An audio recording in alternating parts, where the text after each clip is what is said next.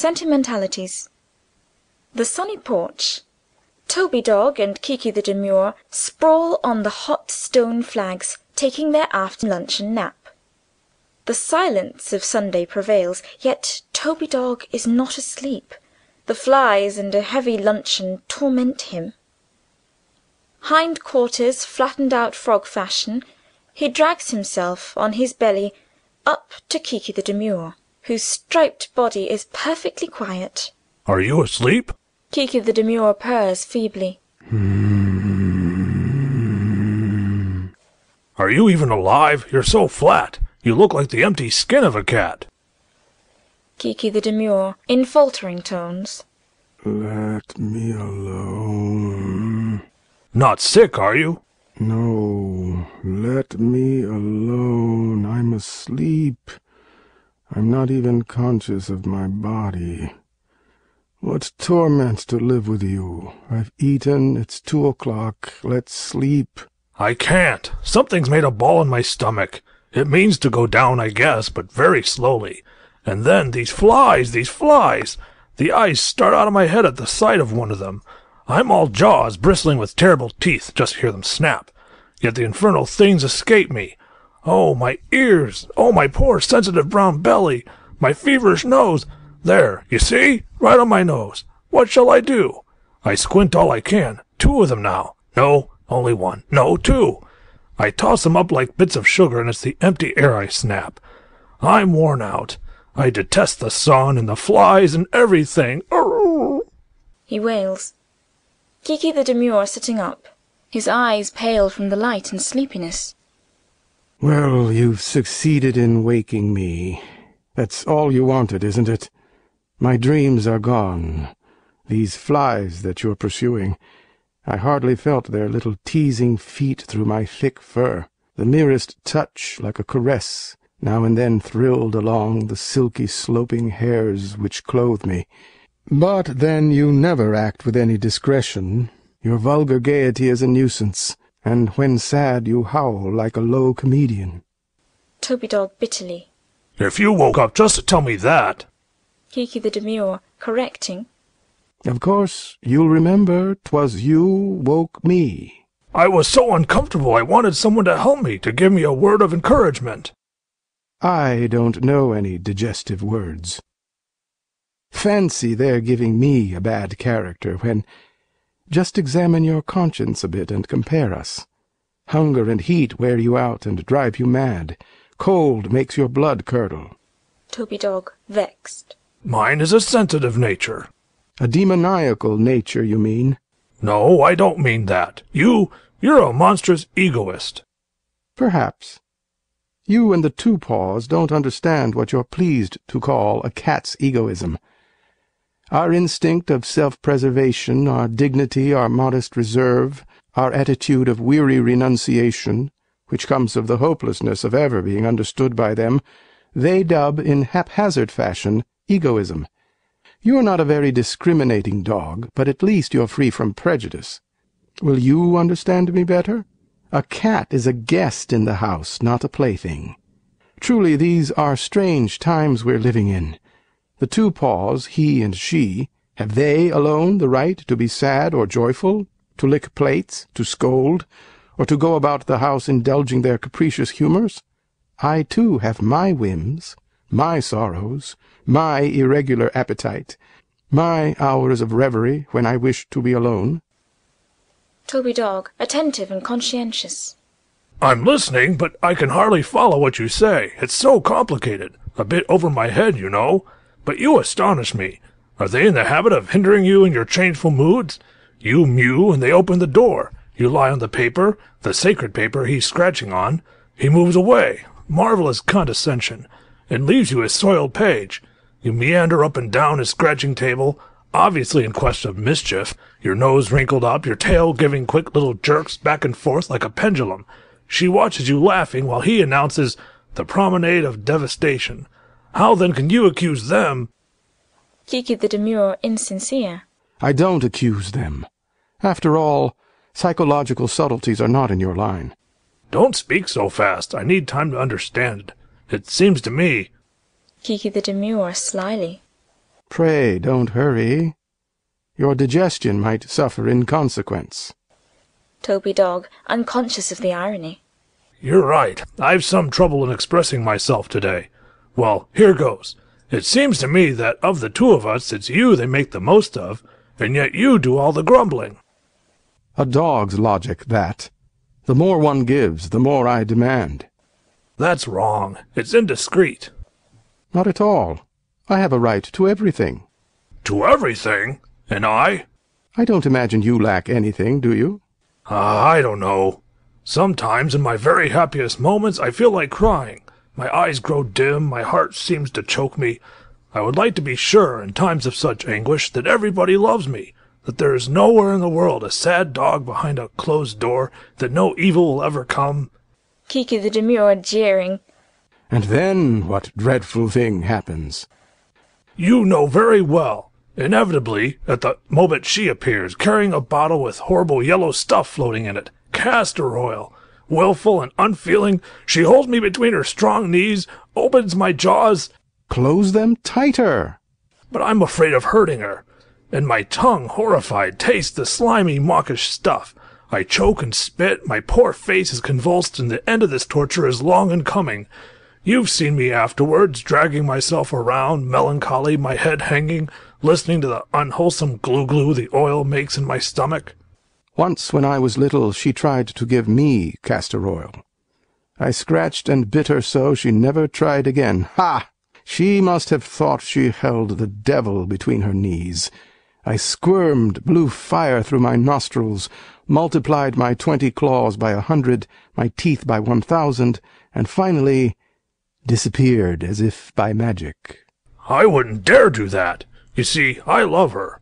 I love her enough to forgive her even the torture of the bath. Kiki-the-Demure interested. You do? Tell me how it feels. It makes me shiver all over just to see her putting you in the water. Alas! Listen then, and pity me. Sometimes, when she's come out of her tub with nothing on but her skin, her soft, hairless skin that I lick respectfully, she spills out more warm water, throws in a brown brick which smells of tar, and calls, "Toby!" That's enough. The soul quits my body, my legs shake under me. Something shines on the water, the picture of a window all twisted out of shape. It dances about and blinds me. She seizes me, poor swooning thing that I am, and plunges me in. Ye gods! From that time on I'm lost. My one hope is in her. My eyes fasten themselves onto hers, while a close warmth sticks to me like another skin on top of mine. The brick's all foamy now. I smell tar. My eyes and nostrils smart. There are storms in my ears. She grows excited, breathes loud and fast, laughs, and scrubs me light-heartedly. At last she rescues me, fishing me out by the nape of my neck. I paw the air, begging for life. Then comes the rough towel and the warm coverlet, where, exhausted, I relish my convalescence. Kiki-the-Demure deeply impressed. Calm yourself.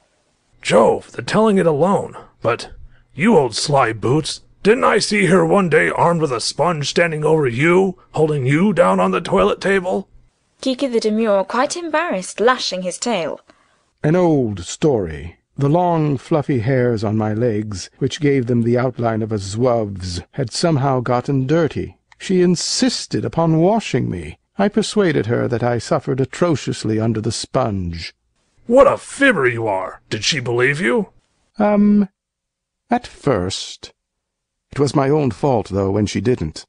Turned over on my back, I proffered the candid belly, the terrified and forgiving eyes of a lamb about to be sacrificed. I felt a slight coolness, nothing more. A fear that my sensibilities might be destroyed took possession of me. My rhythmical wailings increased, then subsided, then went up again like the noise of the sea. You know the strength of my voice. I imitated the calf, the whipped child, the cat in the night, the wind under the door. Little by little I grew enraptured with my own song, so that long after she finished soiling me with the cold water I continued wailing, my eyes fixed on the ceiling. Then she laughed tactlessly and cried out, "You're as untruthful as a woman." Toby-Dog with conviction. That was annoying. I was angry with her the entire afternoon. Oh, as to sulking, you do your share. I never can. I forget injuries. Kiki-the-Demure dryly. You lick the hand that chastens you. Oh, it's well known. Toby-Dog gullible. I licked the hand that... Yes, that's it exactly. An awfully pretty expression. Not mine. Dignity doesn't trouble you any. My word, I'm often ashamed for you. You love everybody. You take all sorts of rebuffs without even raising your back. You're as pleasant and as banal as a public garden. Don't you believe it, you ill-bred cat. You think you know everything, and you don't understand simple politeness. Frankly now, would you have me snarl at his or her friends' heels? Well-dressed people who know my name? Lots of people I don't know my name, and good-naturedly pull my ears? I hate new faces. I don't love them either, whatever you say. I love her and him. And I him. And her. Oh, I guessed your preference long ago.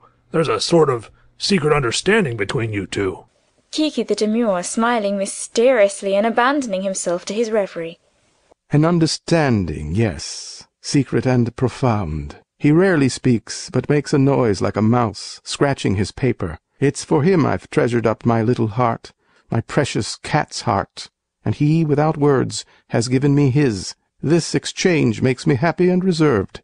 Now and then, with the pretty, wayward, ruling instinct which makes us cats rivals of women, I try my power over him. When we are alone, I point my ears forward devilishly as a sign that I'm about to spring upon his scratching paper.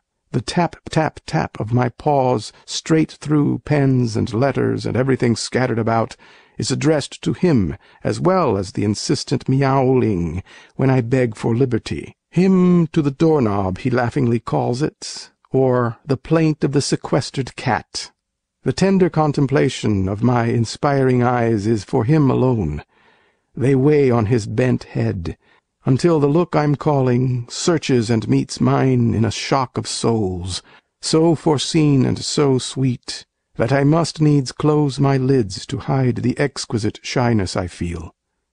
As for her, she flutters about too much, often jostles me, holds my paws together and rocks me in the air, pets me in excited fashion, laughs aloud at me, imitates my voice too well. Toby-Dog moved with indignation. You're very hard to please. I certainly love him. He's good and pretends not to see my faults so that he won't have to scold. But she's the most beautiful thing in the world to me, the dearest and the most difficult to understand. The sound of her step enchants me. Her changeful eyes dispense happiness and trouble. She's like destiny itself. She never hesitates. Even torture from her hands. You know how she teases me? Cruelly. No, not cruelly, but artfully. I never can tell what's coming next. This morning she bent down as if to speak to me, lifted one of my tiny elephant's ears, as she calls them, and sent a sharp cry into it, which went to the very back of my brain. Horrors! Was it right or wrong? I can't decide even now. It started waves of nervousness running madly through me.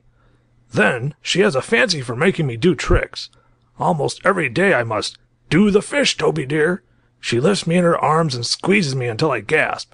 My poor dumb mouth opens as a carp's does when they're drowning it in air. That's just like her. Suddenly I find myself free, and still alive, miraculously saved by the power of her will. How beautiful life seems to me then! How fondly I lick the hand hanging at her side, the hem of her dress. Kiki-the-Demure contemptuously. A pretty thing to do. All good and evil come to me from her. She is my worst torment and my one sure refuge. When I run to her, my heart sick with fear, how soft her arms are and how sweet her hair falling in my face.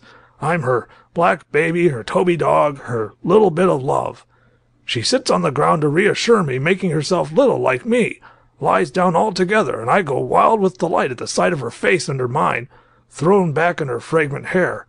My feelings overflow. I can't resist such a chance for a jolly good game. I rummage and fumble about, excitedly poking my nose everywhere, till I find the crispy tip of a pink ear, her ear.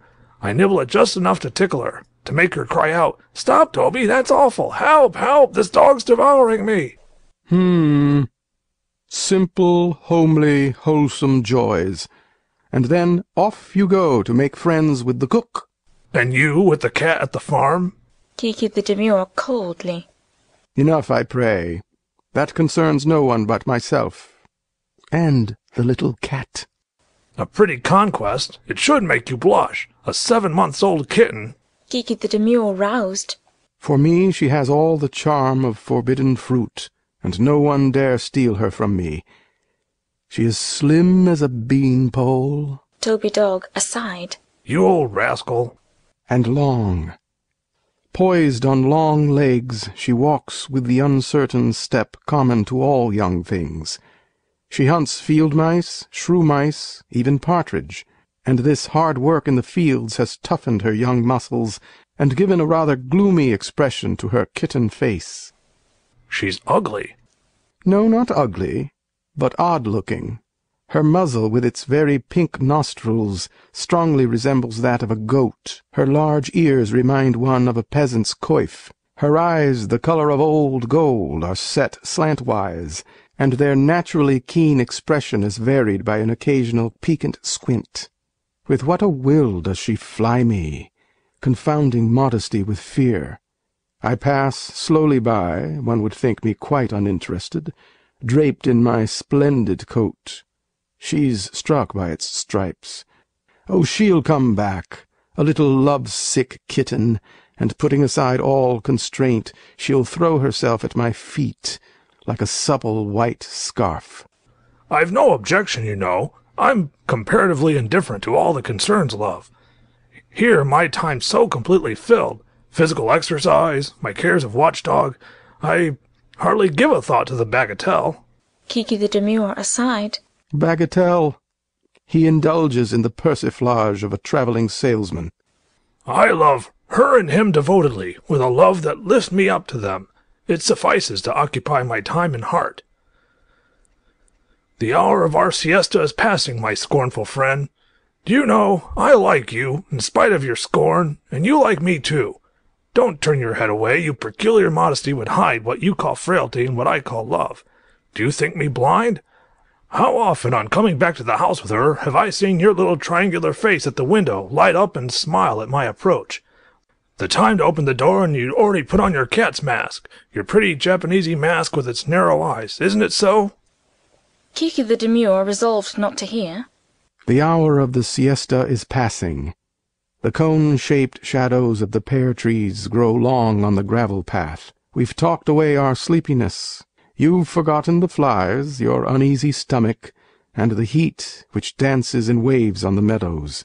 The beautiful sultry day is dying. Already there's a breeze bringing perfume from the pines. Their trunks are melting into bright tears. Here she is. She's left her wicker chair, stretched her lovely arms, and judging from the movement of her dress, I think we're going to take a walk. See her behind the rose bushes? Now with her nails she breaks a leaf from the lemon tree. She's crumpling it up and smelling it. Ah, with my eyes closed I can divine her presence. Yes, I see her. She is quiet and gentle for the time being. He'll leave his paper now to follow her. He'll come out calling, "Where are you?" and sit on the bench, tired out. For him I shall rise politely and go do my nails along the leg of his trousers. Silent, happy companions, we'll listen for the day's departing footsteps. The perfume of the lindens will become sickeningly sweet at the same hour that my seer's eyes grow big and black and read mysterious signs in the air. Later on a calm fire will be lit down there, behind the pointed mountain, a circle of glistening rose color in the gray-blue of the night, a sort of luminous cocoon from which will burst the dazzling edge of the moon. She will sail along, cleaving the clouds. Then it will be time to go to rest. He'll carry me in on his shoulder, and I'll sleep close to his feet, which are ever mindful of my repose. Dawn will find me shivering but rejuvenated, sitting face to the sun in a silvery halo of incense offered me by the dew. Thus I am a perfect picture of the god I was in the old days. On the train, Kiki-the-Demure, Toby-Dog, she and he have taken their places in a first-class compartment. The train rolls along towards distant mountains and the freedom of summer-time. Toby, on a leash, lifts an inquiring nose to the window. He has strewn the carriage with newspapers. Kiki-the-Demure, silent and invisible in a closed basket, is under his immediate protection. She, leaning against the dusty cushions, is dreaming of the mountain she loves best, and of the low house on it, weighed down with jasmine and Virginia creeper. How fast this carriage goes! It can't be our regular coachman. I haven't seen the horses, but they smell very bad and make black smoke. Oh, silent dreamer, look at me and tell me, shall we arrive soon? No response. Toby is fidgety and blows through his nostrils. Hush! Toby, hush! I've hardly said a word. Shall we arrive soon? He turns towards his master, who is reading, and puts a discreet paw on the edge of his knee. Shh! Toby-Dog resigned. Hard luck. No one wants to talk to me. I'm bored, and what's more, I don't know this carriage well enough. I'm tired out. They woke me very early this morning. I amused myself by running all over the house. They had hidden the chairs under sheets, wrapped up the lamps, rolled up the rugs. Things were white and changed and awful. There was a horrid smell of camphor everywhere. My eyes filled with water, I sneezed under the chairs and slid on the bare floor in my haste to follow the maids' white aprons. They bustled about among trunks with such unwonted zeal that I was sure something exceptional was going to happen. At the last minute, just as she came in, calling, "Toby's collar and the cat's basket, quick! Put the cat in his basket!"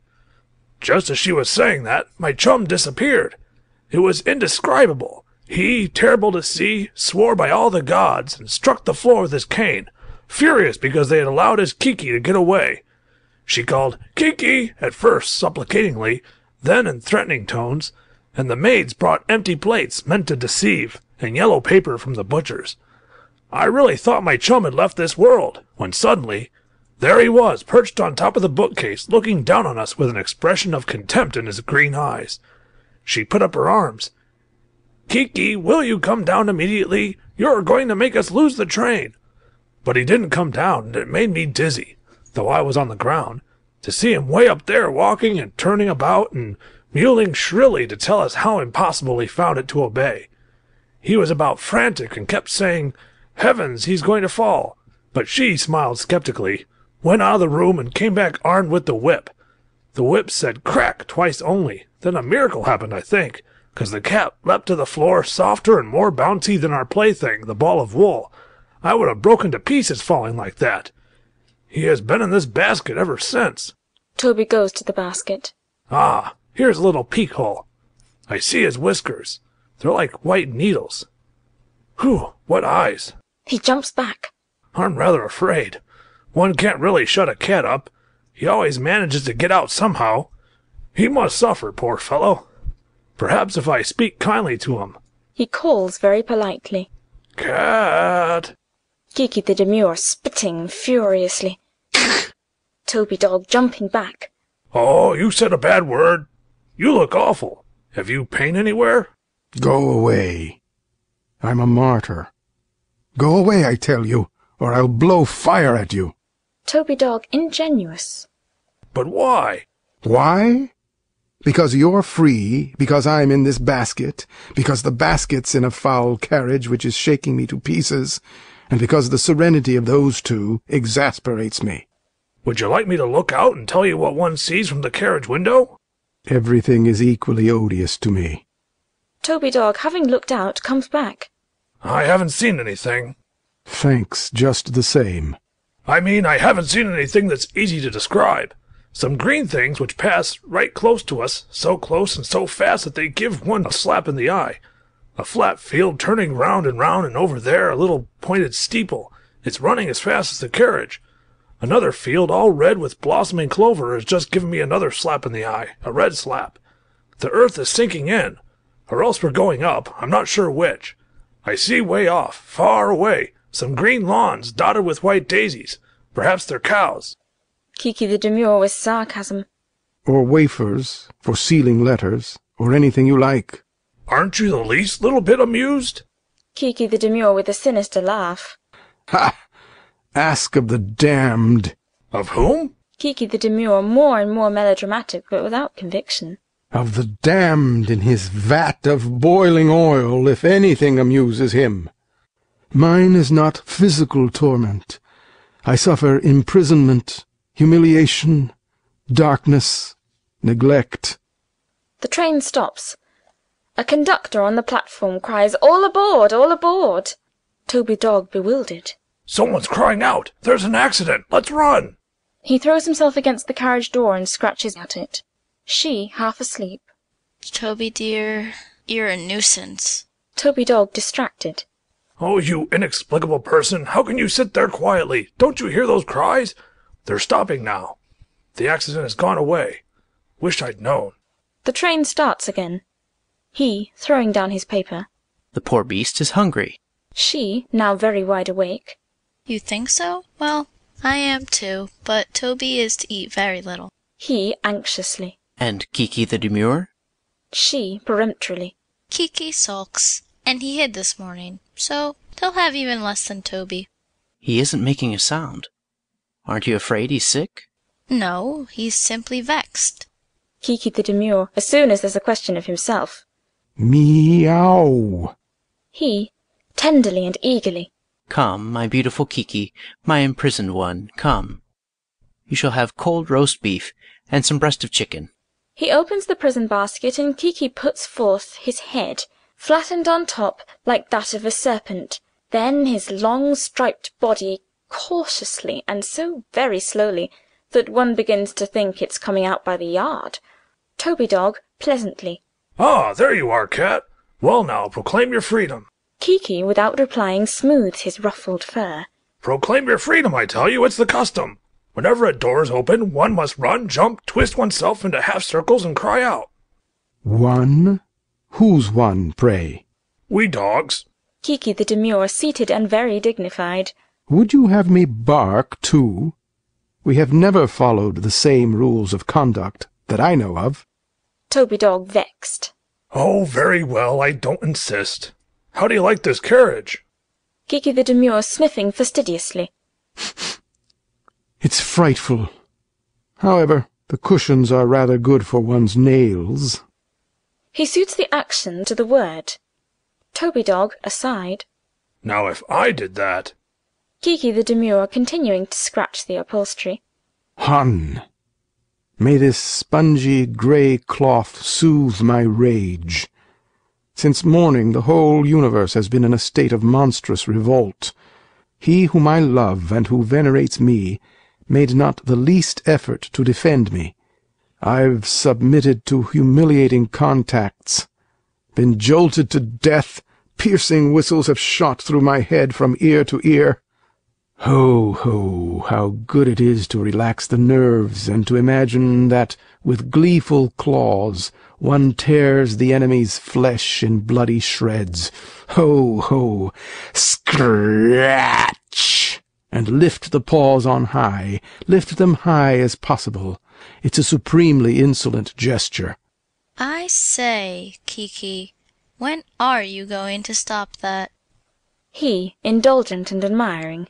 Let him alone. He's doing his nails. He has spoken for me. I forgive him. But since it's allowed, I don't care any more about tearing the cushions. When will I get out of this? Not that I'm afraid. They are both there, and the dog, too, with their everyday faces. I've twinges in my stomach. He yawns. The train stops. A conductor on the platform cries, "All aboard! All aboard!" Toby-Dog, excited. Screaming again! Another accident! Let's run! Heavens, what a tiresome dog! What does it matter to him if there is an accident? I don't believe in it, moreover. It's the cry of a man, and men cry out for the pleasure of hearing their own voices. Toby-Dog, calm again. I'm hungry. Can't we hope to eat soon, my mistress? I don't know what time it is in this strange country, but it seems to me... Come now, we'll all have our luncheon. She takes the things out of the basket, crumples up some tissue paper, and breaks a crisp brown roll. Toby-Dog, chewing. What she gave me then must have been very good indeed to seem such a tiny bit. It melted in my mouth. There's not even the memory of it left. Kiki-the-Demure, chewing. Breast of chicken. Goodness me, I was purring without knowing it. That won't do. They'll think me resigned to this journey. I must eat slowly, grim and undeceived. Eat for the sole purpose of keeping myself alive. She to the dog and cat. Allow me to have my luncheon now, if you please. I, too, like cold chicken and hearts of lettuce dipped in salt. He anxiously. What shall we do to make this cat go into his basket again? I don't know. We'll see presently. Finished already? I could swallow 3 times that much. I say, cat, you're eating rather well for a martyr. Kiki-the-Demure, fibbing. Trouble digs a hole in one's interior. Move away, please. I want to sleep now, if I can. Perhaps a merciful dream will take me back to the house I've left, to the flowered cushion he gave me. Home, sweet home. Rugs of bright colors for the delight of my eyes, a palm with nice shoots for me to eat, deep armchairs, under which I hide my woolen ball as a future surprise for myself. And the cork hanging by a string to the door-latch, the tables covered with bibelots. I thread my way in and out among them, and occasionally it amuses me to break some brittle thing. The dining-room is a temple, the vestibule full of mystery. There, unseen, I can watch those who come and go. Oh, narrow back stairway, where the step of the milkman rings out for me like a morning angelus. Farewell, farewell. My destiny carries me on, and who knows if ever— But this is too sad. All the pretty things I've been saying have really begun to make me feel badly. He begins a minute and mournful toilet. The train stops. A conductor on the platform cries, "All aboard! All aboard!" There it is again! An accident! Oh, bother, I've had enough of that. He anxiously. We're going to change trains in 10 minutes. How about the cat? He'll never allow us to shut him up. We'll see. Suppose we put some meat in his basket. Or perhaps petting would. They approach the redoubtable Kiki, and both speak together. Kiki, my beautiful Kiki, come jump on my knee, or on my shoulder. You like that as a rule. You'll doze there, and then I'll put you gently into the basket. After all, it's open work and has a comfortable cushion to protect you from the rough wicker. Come, my dear. Listen, Kiki. You must learn to act properly and to take life as it is. You can't stay there like that. We're going to change trains, and a horrible guard will appear and say insulting things of you and your race.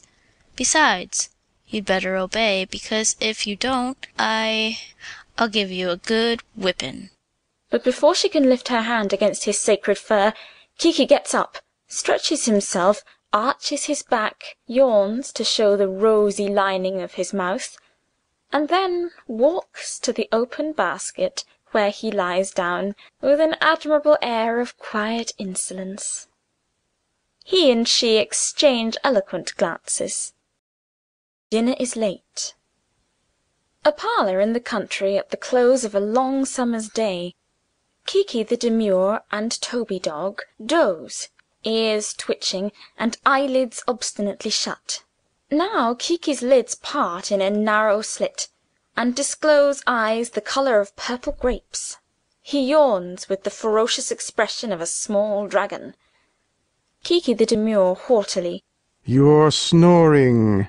Toby-Dog, who is not really asleep. I'm not. It's you.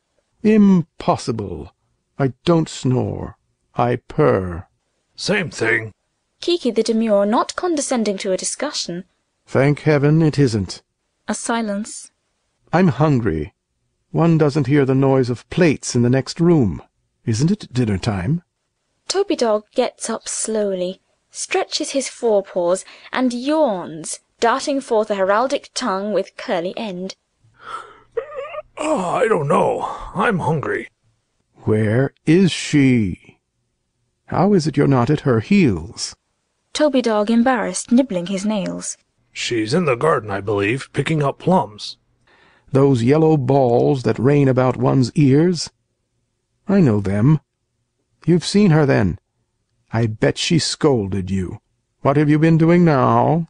Toby-Dog, self-conscious, turning away his wrinkled, toad-like face. She told me to return to the house because I too was eating plums. She did well.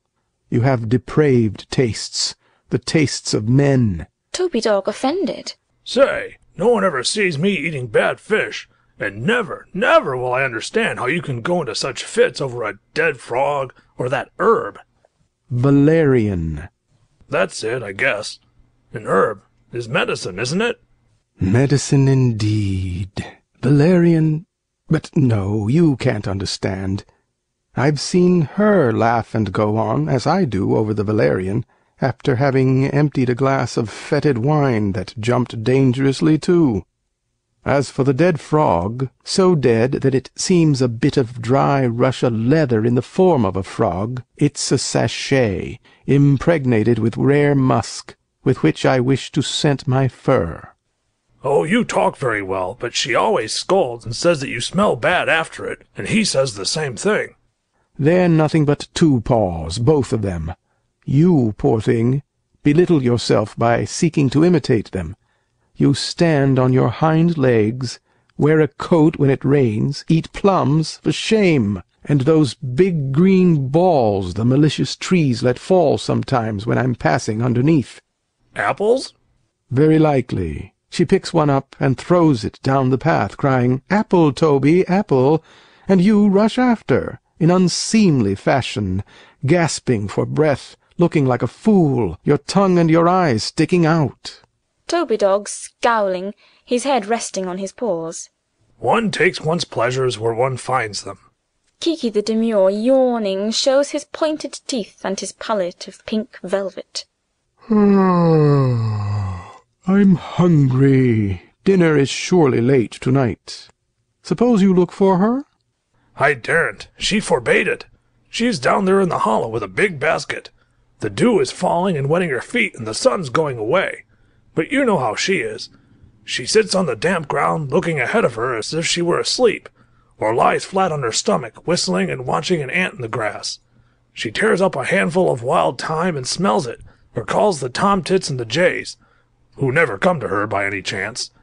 She takes a heavy watering pot, and, it gives me the shivers. Pours thousands of icy silvery threads over the roses or into the hollows of those little stone troughs way back in the woods. I always look in to see the head of a brindle-bull who comes to meet me and to drink up the pictures of the leaves. But she pulls me back by the collar with, "Toby, Toby, that water is for the birds." Then she takes out her knife and opens nuts, 50, 100 nuts, and forgets the time. There's no end to the things she does. Kiki-the-Demure slyly. And what do you do all that time? I just wait for her. I admire you. Once in a while, squatting down, she eagerly scratches the earth, toils and sweats over it. Then I jump round her, delighted to see her at something so useful and so familiar. But her feeble scent deceives her. I never smell mole, or shrew mouse with the rosy paws in the hole she digs. And how explain her utter lack of purpose? Presently, falling back on her haunches, she brandishes a hairy-rooted herb and cries, "I have it, the jade!" I lie in the damp grass and tremble or dig my nose, she calls it my snout, into the earth to get the complicated odors of it. When there are 3 or 4 scents all blended, all mixed together, can you distinguish that of the mole from that of the hare which passed quickly or the bird which rested there? Certainly I can. My nose is highly educated. It's smaller, regular, wide between my eyes, delicate at the chamois skin end of my nostrils. The lightest touch of a blade of grass, the shadow of smoke, tickles and makes it sneeze. It doesn't bother about distinguishing the scent of moles from that of hares, did you say? But it delights in the trace left by a cat in a hedge. I've a charming nose. She calls it his pretty little nose of cotton velvet. Since my eyes opened on this world, I've not known the day that someone has not uttered a truthful flattery on the subject of my nose. Now yours is a rough-grained truffle. What makes you move it so ridiculously? At this very moment. I'm hungry, and I don't hear the plates. Your truffle of a nose works up and down and makes another wrinkle in your irregular mug. She always says, his square muzzle, his wrinkled truffle, so tenderly and so lovingly. And you think of nothing but eating. It's your empty stomach that scolds and complains and wants to quarrel with me. I've a charming stomach. But no, it's your nose that's charming. You just said so. My stomach, too. There's none more fastidious, more whimsical, stronger, and at the same time more delicate. It digests the bones of soul, but meat that's the least bit tainted literally turns it. Literally's the word. You have active indigestion. Yes, the whole house is affected by it. From the very first qualms I'm in terrible distress. The earth gives way under me. My eyes dilate. I hurriedly swallow quantities of salty saliva. Involuntary ventriloquial cries escape me. My sides bulge out. Toby-Dog disgusted. I say, if it's all the same to you, tell me the rest after dinner. I'm hungry. Where can he be? He's there in his study, scratching paper. He's always doing that. It's a game. Two paws play at the same thing for hours and hours.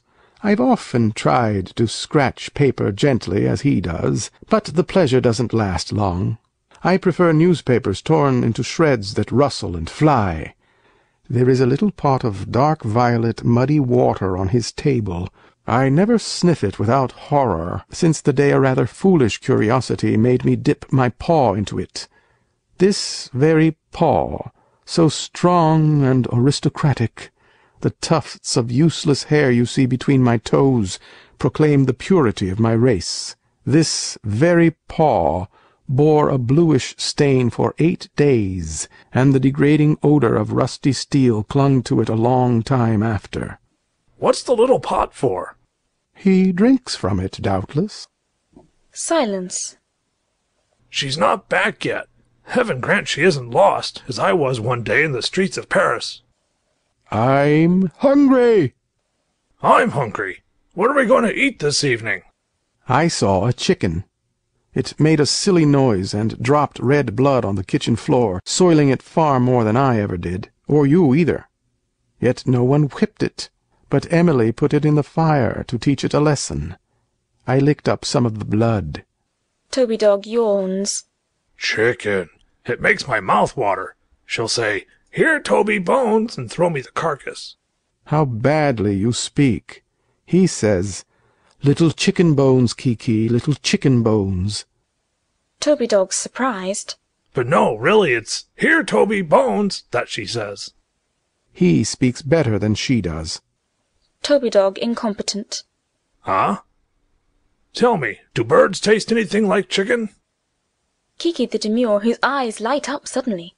No, they're far better. They're alive. Ha! The quivering bird, the warm feathers, the delicious little brain.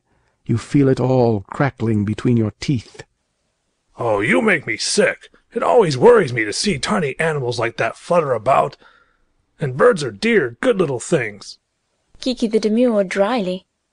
Don't you believe it. They're only good to eat. They're noisy, stupid creatures, infatuated with themselves, made to be eaten. You know the 2 jays? Not very well. They live in the little wood.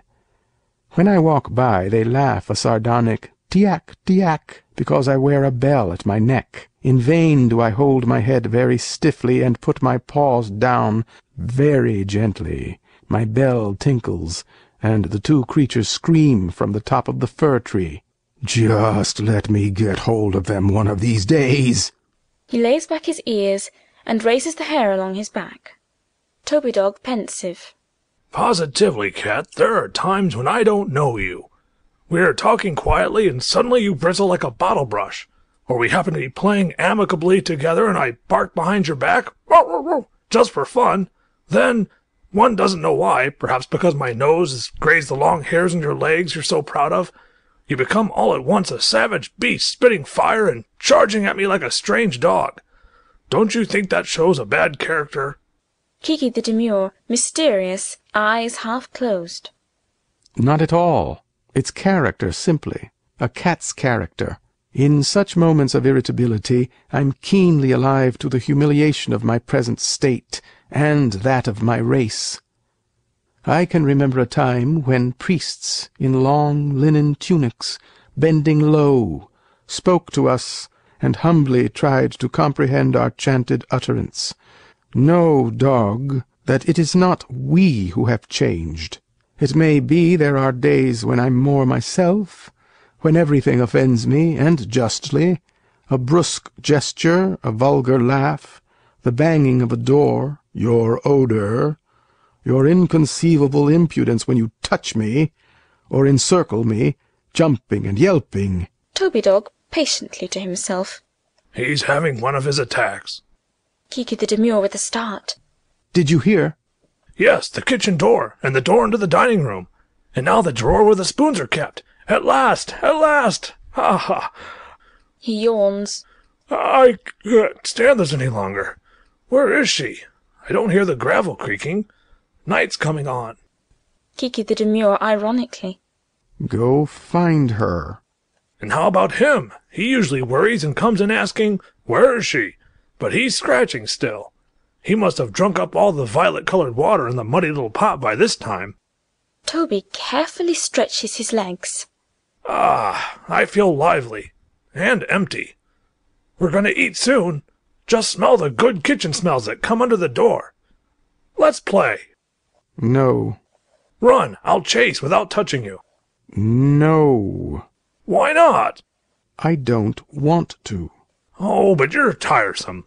Watch me jump and arch my neck like a little horse and try to catch my stubby tail. Now I turn round, and heavens, the whole room spins. It's stopping now. Insufferable creature. Insufferable yourself. Look out, I'm going to run at you as she does when she's merry, crying, "Ha, cat!" Kiki-the-Demure, rising, puts up a paw, bristling with claws and spotted with rose-colour and black underneath. It looks like a thorny flower. If you dare... Toby-Dog in a frenzy. I do dare! Ha, cat! Ha, cat! Kiki-the-Demure, exasperated, gives a spring and hangs on the tablecloth, dragging it down. A lamp and various things fall to the ground. Terrified silence. The two animals, crouching under an armchair, await punishment. He appears at the study door, holding a pen like a bit between his teeth. Thunder and Blitzen! What is it now? This cursed menagerie has overturned everything. Where's your mistress? What a place this is, to be sure! Dinner never on time. Etc., etc., etc. The two guilty ones, who well know the harmlessness of such outbursts, laugh quietly to themselves, and lying flat as bedroom slippers, look at one another through the fringes of the chair. The garden gate opens. She comes in carrying a basket full of fragrant plums. Her hands are sticky from their sugariness, her hair tumbled. She stands horrified before the disaster. Oh, they've been fighting again, have they? Without conviction. Dear me, what nasty creatures. I'll give them away.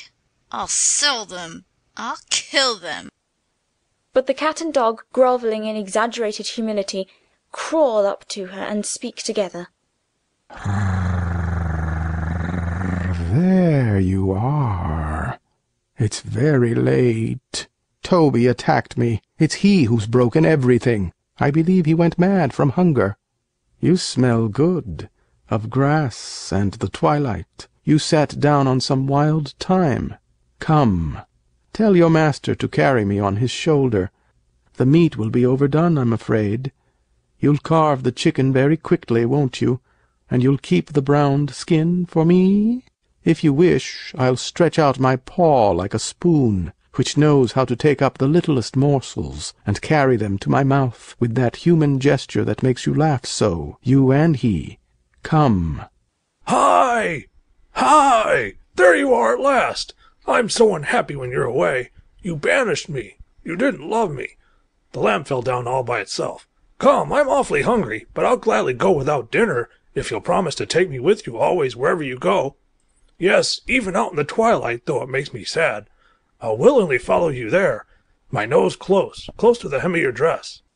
She, disarmed, and quite indifferent to the cataclysm. Do look how pretty they are. She is ill.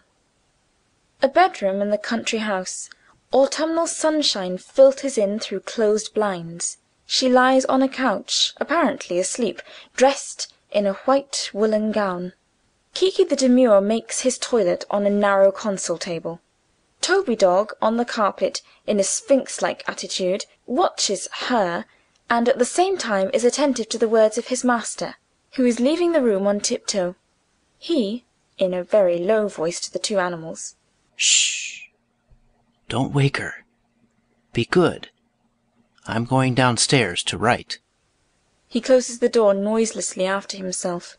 Toby-Dog, to Kiki-the-Demure. "What did he say?" I don't know. Something vague. Directions, like, stay there. Goodbye. "He said, 'Shh! I'm not making any noise.'" Kiki-the-Demure ironically. They're astonishing. They say no noise, and thereupon walk off with a step a deaf rat could hear 2 miles away. "Some truth in that." He looks at the sleeping figure on the couch. "Her face still looks very small. She's asleep. If you jump down from that table, don't land with a big thump." Kiki-the-Demure stiffly. Ah, you're teaching me to jump now, are you? Oh, worthy counselor, Quoting. put a beggar in your barn, and he'll make himself your heir. "What's that?" Nothing, an oriental proverb. If I wished, dog, to disturb the silence of this room, I'd be clever enough to choose a rickety chair. Its feet would pound out a regular tick-tock, tick-tock, tick-tock, in time with my tongue as I washed myself. It's a means I've invented to gain my liberty. Tick-tock, tick-tock, says the chair. She happens to be reading or writing, is easily irritated, and cries, "Be quiet, Kiki!" But I go on, unconscious of any wrongdoing. Tick-tock, tick-tock. She jumps up, distracted, and opens the door wide for me. Slowly, like one exiled, I cross its threshold, and once outside, laugh to find myself so superior to them all. Toby-Dog, who hasn't been listening, yawns.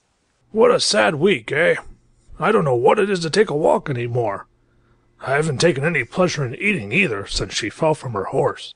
Heavens, one can love people and care for one's stomach, too. Toby-Dog with ardour. "Not I. When she screamed and fell from her horse, I felt the heart crack inside me." That affair couldn't have ended otherwise. One doesn't go climbing up on a horse. People don't do such things. I see nothing but extravagance around me. To begin with, a horse is a fearful monstrosity. Toby-Dog indignantly. "Did one ever hear the like?" Kiki-the-Demure peremptorily. I happen to have had the opportunity of making a very close study of one. Toby-Dog aside. He makes me laugh. It was the farmer's horse that grazed in the meadow. My life, for a whole month, was embittered by that roving mountain. Lying under the hedge, I could see his heavy feet disfiguring the ground. I breathed his vulgar odor, and heard his strident cry shaking the air. Once, when he was eating the lower twigs of the hedge, I saw myself, the whole of me, reflected in one of his eyes. I fled, and from that day my hatred was so strong that I wildly hoped to annihilate the monster. I'll go up to him, thought I. I'll plant myself firmly in front of him, and the desire of his death will be so strong in my eyes that perhaps he'll die when he meets my look. Toby-Dog diverted. "And then?" Kiki-the-Demure continuing. I carried out my plan. But the horse I had waited for in fear and trembling just blew through his nostrils a long jet of foul-smelling vapor, and I fell back in atrocious convulsions. Toby-Dog inwardly writhing with laughter. "You don't exaggerate." Kiki-the-Demure serious. Never. And she must needs go climbing on a horse's back, holding fast to 4 cords, one leg this side and the other that. Strange aberration. We don't think alike, Cat. For me, the horse is, after man, the most beautiful thing in the world. Kiki-the-Demure vexed. And where do I come in? Toby-Dog evasive and courteous. No, you're a cat. But a horse, and with her on his back, what a beautiful picture they make, high up in the blue air. To gaze on it, I have to throw my head way back on my thick neck. The horse lends her his speed. Now at last she can race with me when I go off on a mad run. Sometimes I'm ahead, ears floating back and tongue hanging out like a little flag, the angular shadow of the horse on the road in front. If I follow her, a fragrant dust blows back at me. It smells of warm leather, moist beast, and a little of her own perfume, too. The road runs under me like a ribbon that someone is pulling. Oh, what a joy it is to be so little and so swift, running along in the shadow of a great galloping horse. When we halt, I pant like a motor between the legs of my friend, who snorts and in the kindliest way puts down his fettered mouth and sprinkles me. I know. The horse with long mane a-shake, hoofs heavy with tumult, eyes glimmering white. You are the last of the romanticists. I'm not the last of the romanticists. I'm a little bulldog that came into the world one evening almost under the feet of a chestnut mare. She didn't lie down all night long, she was so afraid of crushing my mother and her puppies. A little bulldog like me is almost the child of a horse. I lay in the warm straw against her warm flanks.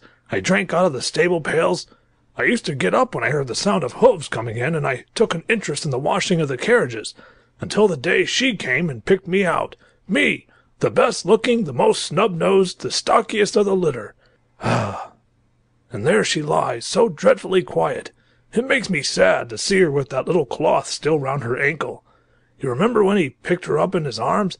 He held her, and she's a lot bigger than I am, just as if she were a little dog that he was going to drown. Kiki-the-Demure bitterly. I remember. I was at the top of the stairs, irritated by the noise, but curious. He came up and pushed me aside with his foot, as he would have done if a piece of furniture had happened to be in his way. Is that why you stayed away from this room, her room, for 3 whole days? Kiki-the-Demure hesitating. Yes. And for another reason, too. What reason? Because of the fever. Toby-Dog carried away by his love. Her fever smells better than other people's good health. Kiki-the-Demure shrugging his shoulders. And they talk of a dog's scent. Truly the convictions of Two Paws are based upon childish fables. You know, of course, that fever... Toby-Dog in a low tone. Makes one afraid, yes. Kiki-the-Demure in a low tone. Makes one afraid, gives one cold, shivers down one's back, distaste for everything and uneasiness all over. One hesitates on the threshold of a room where there is fever, searching fearfully some hidden thing. She was in bed and burning hot. I looked at her a long time, ready to run, saying to myself, who can be with her there, behind the curtains? Who is it stifles and torments her and makes her moan in her sleep? Toby-Dog frightened retrospectively. There wasn't anyone, was there? No one but he.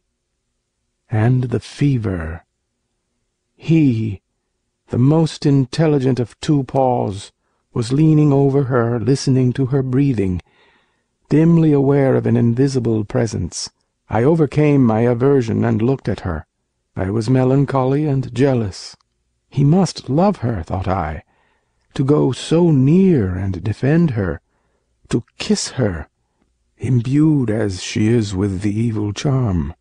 Would he hold me to his heart if I... Toby-Dog imperatively. Shh. What? She stirred. No. Toby-Dog alert, looking at her. No, she didn't stir, but her thoughts did. I felt them. Continue. Kiki-the-Demure, who has recovered his equanimity. I don't know what we were talking about. The fever. Enough. Don't recall it. Fever is the beginning of the thing one never speaks of. Toby-Dog shivering. Yes, I know. I don't like an animal that can't move. You know what I mean? Kiki-the-Demure laughing cruelly. Nor do I. I can only eat live birds. And as for the tiny mice, I prefer to swallow them, squeak and all. Why does it amuse you to horrify me? You've a certain vanity that I can't understand. It consists in exaggerating cruelties that are already real enough. You call me the last of the romanticists? Aren't you the first of the sadics? Oh, dog, poisoned with literature. An eternal misunderstanding separates us. I'm a little bulldog, you replied just now, with that stupid sincerity which disarms me. Let me say to you, in my turn, I am a cat. The name is sufficient dispensation. There is in me a hatred of pain and ugliness, an overmastering detestation of all that offends my sight or my reason. When the concierge's cat dragged around his wounded paw, I threw myself upon him, fired by a righteous anger, and until he stopped his whining, Toby-Dog supplicatingly. Don't tell me. Kiki-the-Demure getting angry. Understand, then, once and for all, if the pale recital of what I did upsets you, that I wished to abolish, to annihilate in that bleeding animal the suggestion of my own inevitable death. They are quiet for a little while. Kiki-the-Demure shuddering. This confinement does us no good. I would gladly go out into the soft sunshine and do the Bayadeer's dance, as he calls it, on the dry gravel among the leaves, which look like fried potatoes. Everything is yellow out of doors. My green eyes would reflect the golden sun and the flaming woods, and so turn yellow too. Now I'll think only of what is joyous and yellow, the beautiful cold autumn, the rosy dawn that leaves its colors in the foliage of the cherry-tree. Come, let's prove the strength of our legs, and enjoy to the full the consciousness that youth has only just begun for us.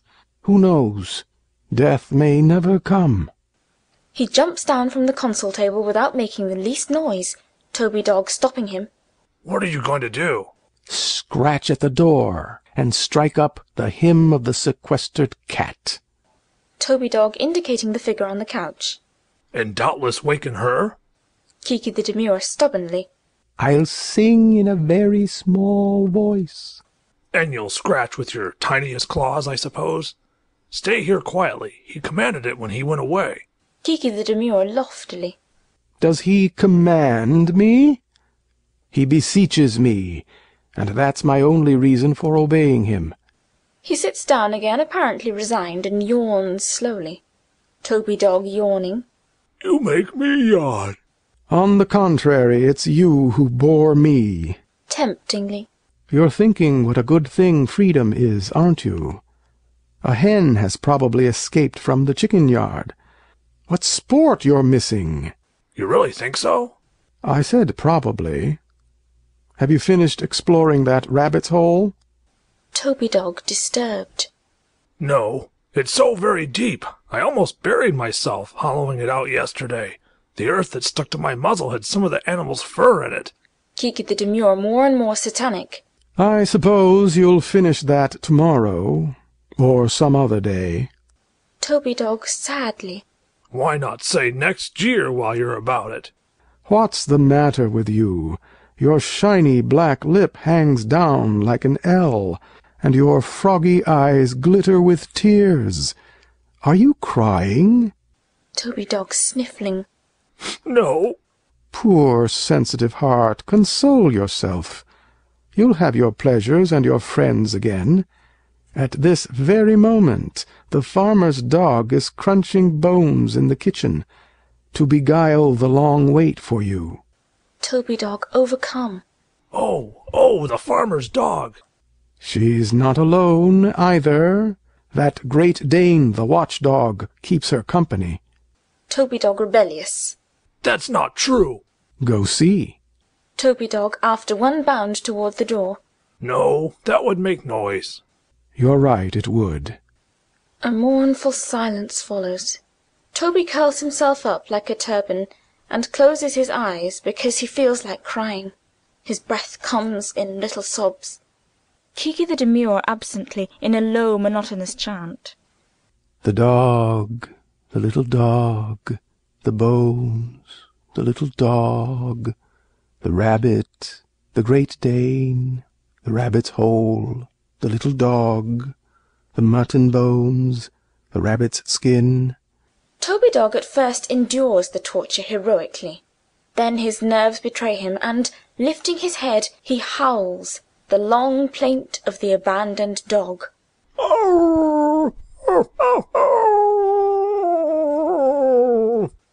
Kiki-the-Demure from the top of the console table. Will you be quiet?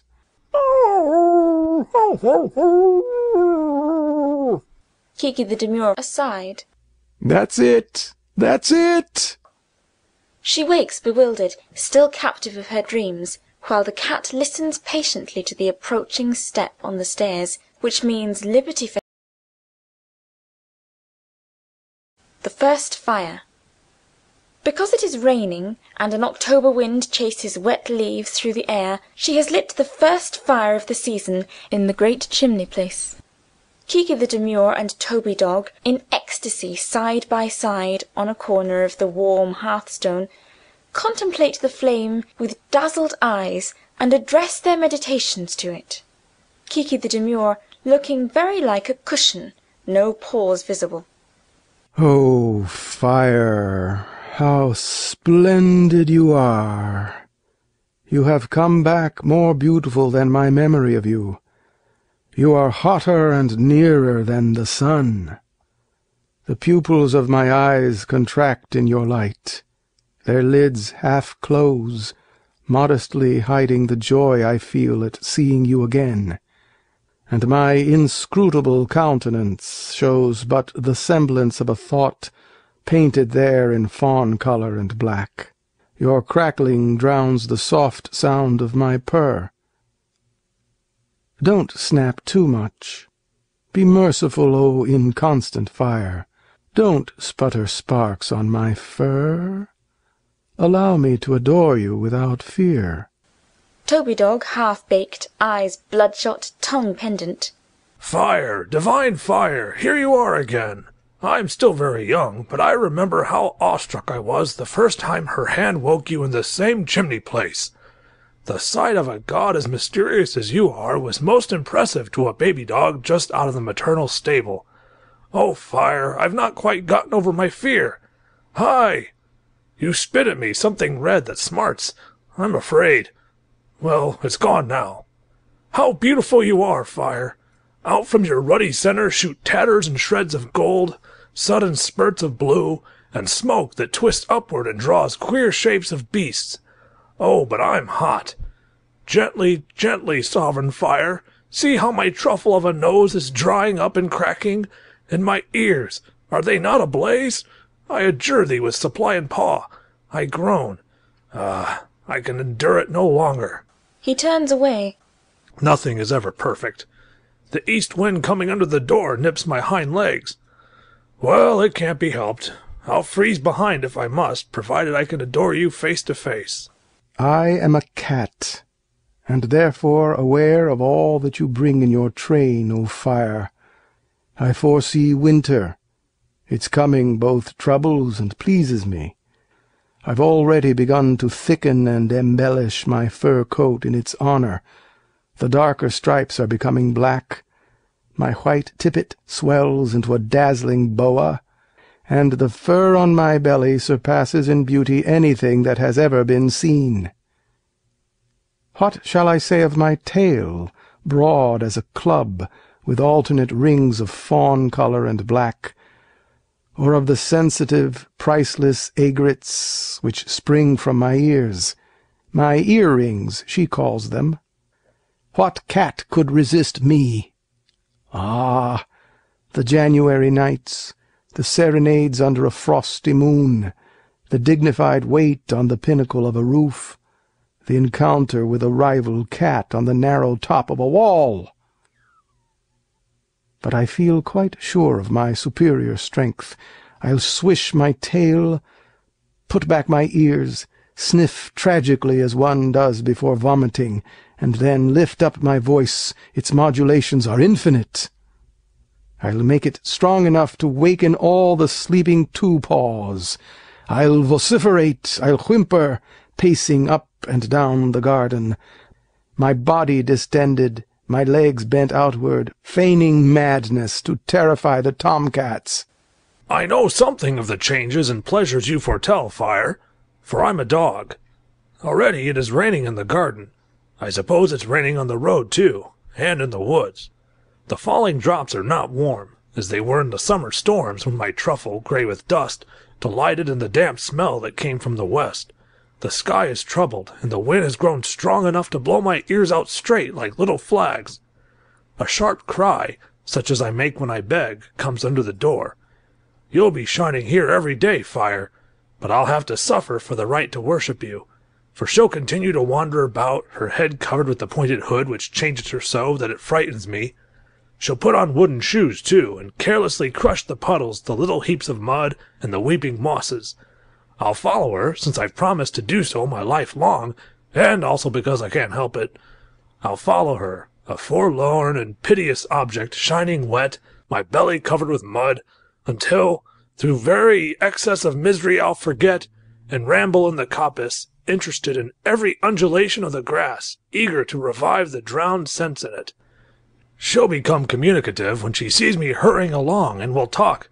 "Ha, Toby-Dog," she'll say. "Ha, ha, a bird, there on the branch. Look, you booby. Now he's gone." She'll condole with me then until I'm on the verge of tears. "Oh, my little black boy, my sympathetic cylinder, my batrachian love, how cold you are, how wet, how sad, how you suffer, ooh." And before I'm able to judge the sincerity of her pity, the tears will overflow, my throat contract, and will wail in unison. Ah, but what delirious joy when the capricious wooden shoes turn again toward the house, hurrying to rejoin him whom we've left scratching paper. They don't go half fast enough for me then. I jump round her, barking with delight to see the hill diminishing, our climb at an end, to smell the good stable smell, and that of burning wood as we near the house. At last you shine forth, O fire, O sun, through the misty window-pane. I shall hardly have crossed the threshold when an overpowering sleepiness will dash me to the floor in front of you, you who will reduce the mud on my belly to fine powder and change the water of the roads to smoky vapor. A delightful glow penetrates my coat to the silky down, the impalpable, colorless threads which protect my delicate skin. I feel myself swelling like a cloud. I must quite fill the room. My whiskers seem charged with electricity, a sign that I will sleep. But for the time being, the contemplation of your splendor and thoughts of the coming season keep me awake. It's raining. I shall not go out. I'll wait for the sun, or the dry wind, or better still, the frost. Ah, how the biting cold stimulates me! It lashes my lungs with handfuls of needles, and makes a bonbon glacé of my charming nose.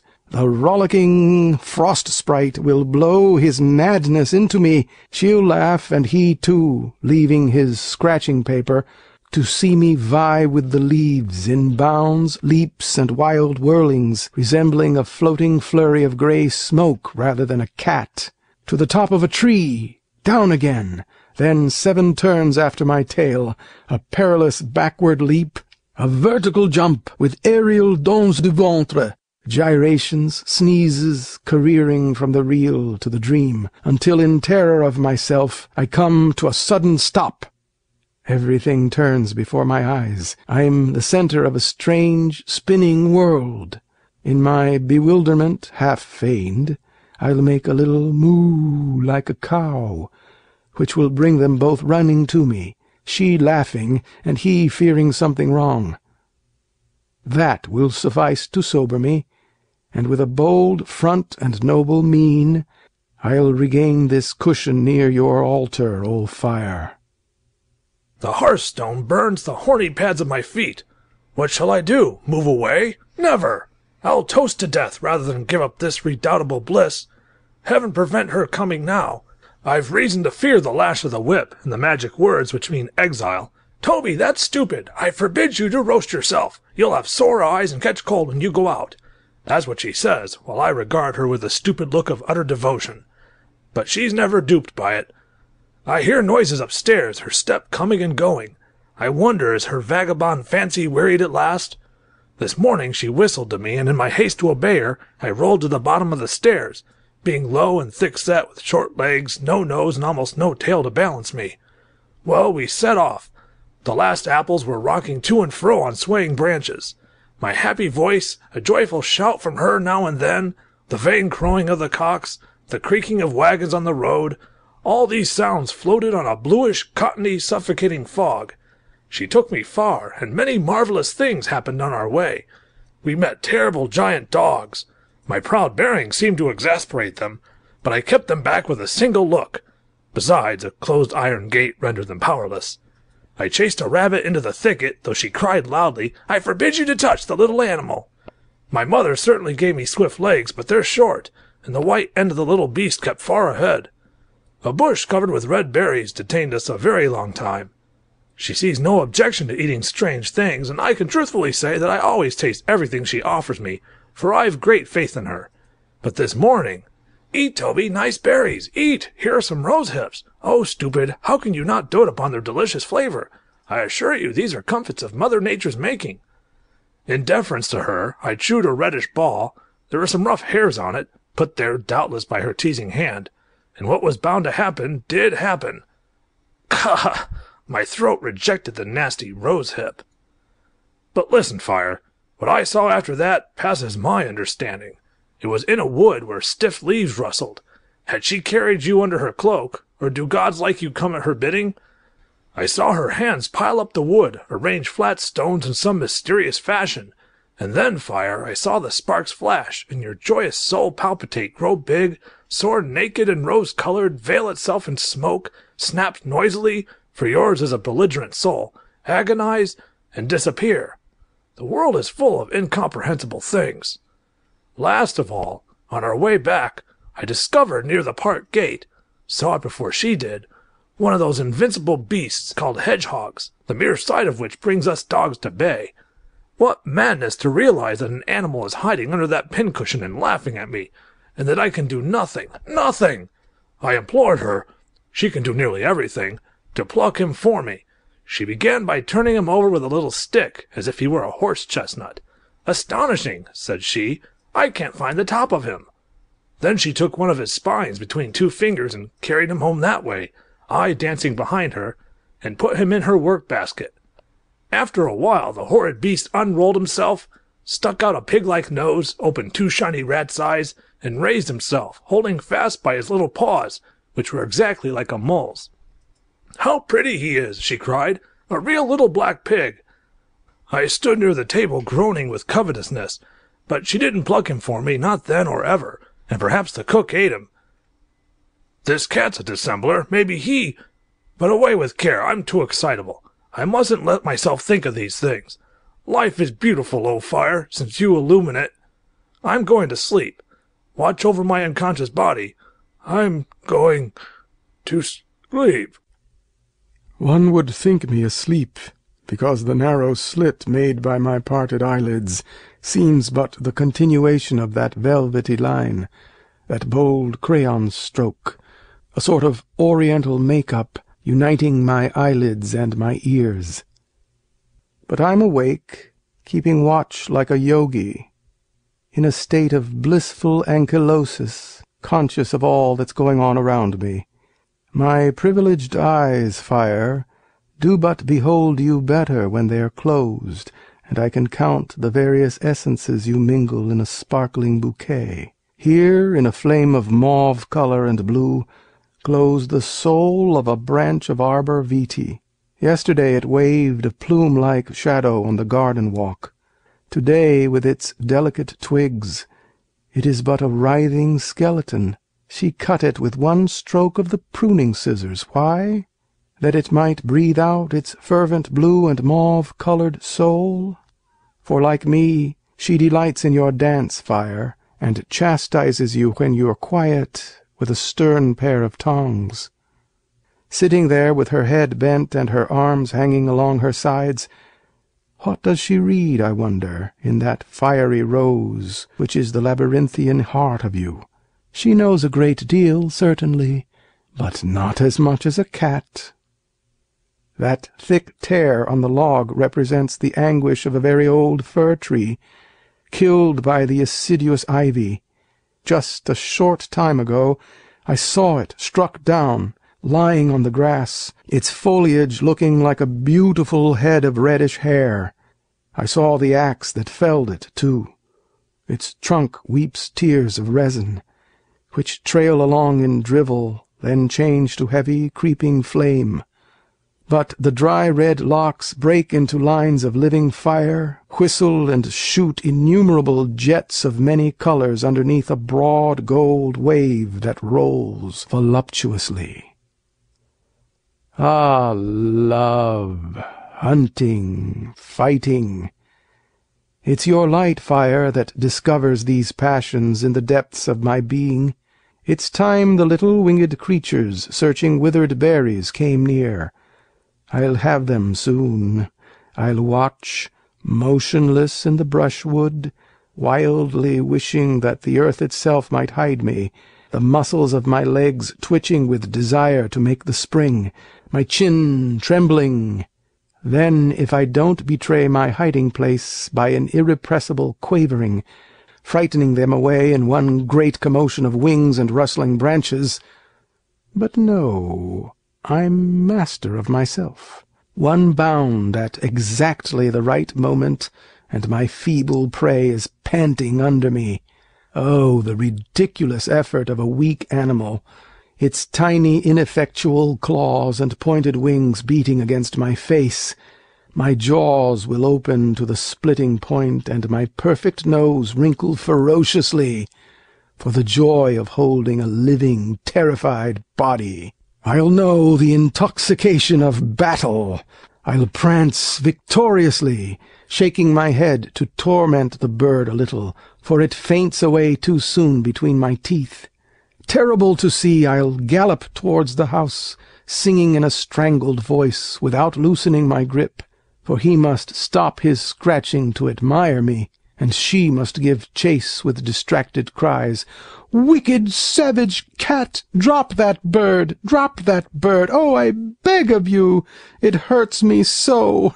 Ha! She never can have hunted. I intend to astonish the world, fire, during winter's reign. The cat that lives at the farm, she says the farmer's cat, while we say the cat's farmer, the fellow that's so badly dressed, disfigured by the nose of a weasel, and seems to walk on stilts, his legs are so long. Well, he sharpens his claws and regards me the while. Patience! He's strong, brutal, irresolute, and utterly lacks distinction. The slamming of a door terrifies him. He puts back his ears and flies, panic-stricken.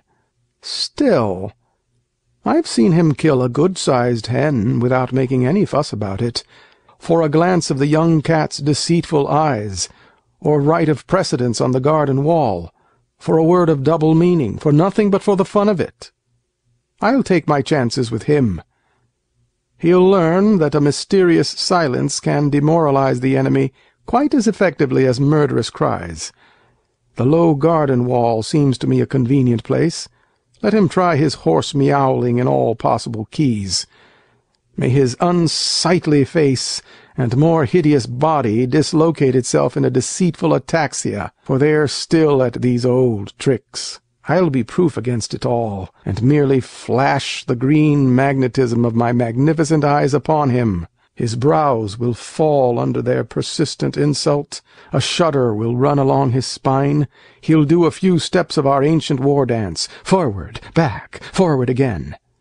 But I'll stand, motionless as the statue of a cat. The green witchcraft of my gaze will strike terror and madness into my rival, and soon I'll see him writhe, utter false cries, and as a last resource try to balance himself on the nape of his neck, like a forked pear-tree, only to roll over shamefully into the potato field. All that will come to pass, Fire, exactly as I've told it. Today the future dawns in your new flame. I'm growing drowsy. My purr and your crackling are ceasing together. I see you still, and already I catch glimpses of my dreams. The silky sound of the rain against the window is soft as a caress, and the water-pipe on the roof sobs low like a pigeon. Don't go out during my nap, Fire. Remember, you're the guardian of my august repose, that delicate death known as a cat's sleep. The storm. A suffocating summer's day in the country. The blinds of the house are half closed. Not a sound is heard from within, not a murmur from the parched garden, where even the sensitive leaves of the mimosa hang motionless. Kiki-the-Demure and Toby-Dog begin to feel uncomfortably conscious of the coming storm, which is yet but a slate-blue plinth thickly painted at the bottom of the dull blue sky wall. Toby-Dog lying restlessly first on one side, then the other. No use! I can't be comfortable. What does this heat mean, anyway? I must be sick. It began at breakfast. I didn't like the meat and sniffed disdainfully at my dog biscuit. Something awful is going to happen. I haven't done anything wrong that I know of. My conscience is clear, and yet I'm suffering. There lies my chum, shivering and unable to sleep. I know by his quick breathing that he feels just as I do. I say, cat? Kiki-the-Demure irritably in a low tone. Be quiet! What, you're listening to some noise? No! Heavens, no! Don't mention noise. The mere sound of your voice makes the skin on my back go in waves like the sea. Toby-Dog frightened. Are you going to die? I hope not. I've a sick headache. Can't you see the arteries throbbing under the almost hairless skin of my temples? The transparent bluish skin that denotes a thoroughbred? It's atrocious. The veins on my forehead are like writhing vipers, and I don't know what gnome forges in my brain. Oh, be quiet, or at least speak so low that the coursing of my agitated blood may drown the sound of your voice. But it's this very silence that oppresses me. I tremble, and I don't know why. I long for the familiar voice of the wind in the chimney, the slamming of doors, the whispering of the garden, the poplar's ceaseless rustle. It always sounds like a trickling spring. The uproar will come soon enough. Do you think so? I wish he'd scratch paper. It's an idle habit, but an honored one. And see how listless she is, there in her wicker chair. Their silence frightens me more than anything. She seems asleep, but I can see her eyelashes move and the tips of her fingers, too. She's forgetting to play with the little balls of thread, and doesn't sing or whistle. She suffers just as we do. Do you think this can be the end of the world, Cat? No, it's a storm. Heavens, how uncomfortable I am. If I could only get out of my skin, cast off this fleece which is smothering me, fling myself naked as a skinned mouse into a fresher atmosphere. Oh, dog, you cannot see the sparks that make every separate hair on my body crackle, but I feel them. Don't come near. A blue flame is going to shoot out of me. Toby-Dog shuddering. Things are coming to an awful pass. He drags himself to the porch. What have they done to the out-of-doors? Look, the trees are all blue, and the grass glistens like a sheet of water. What mournful sunlight! It shines white on the slate roofs, and the little houses over there on the hill look like brand-new tombstones. A heavy odor like bitter almond creeps from the white, bell-shaped blossoms of the daturas, and makes me feel sick and faint. Far away, some smoke, heavy as the perfume of the daturas, goes slowly up in a straight line and falls again, like a broken agate. But come and see for yourself. Kiki-the-Demure walks falteringly to the porch. My word, you're changed too, Cat. You look as if you were starving, your face is so drawn. Your fur is plastered down in some places and sticking up in others. Gives you the expression of a weasel that had tumbled into oil. Don't let that worry you. I'll regain my dignity if ever another day dawns for us.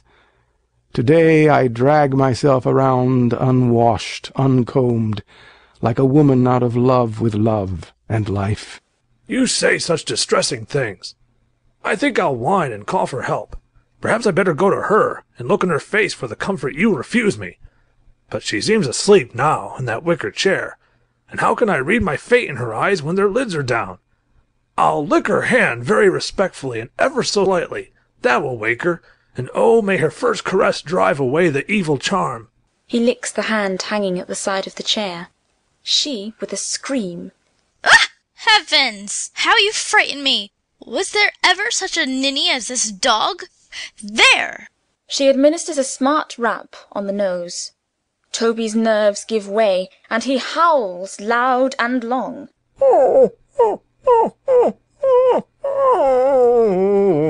Quiet! Not a word, I say, out of my sight!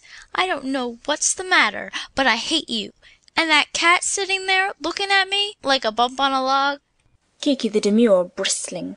If she dares to touch me, I'll devour her. Just at this dangerous crisis, a low rumbling is heard, distant and then near.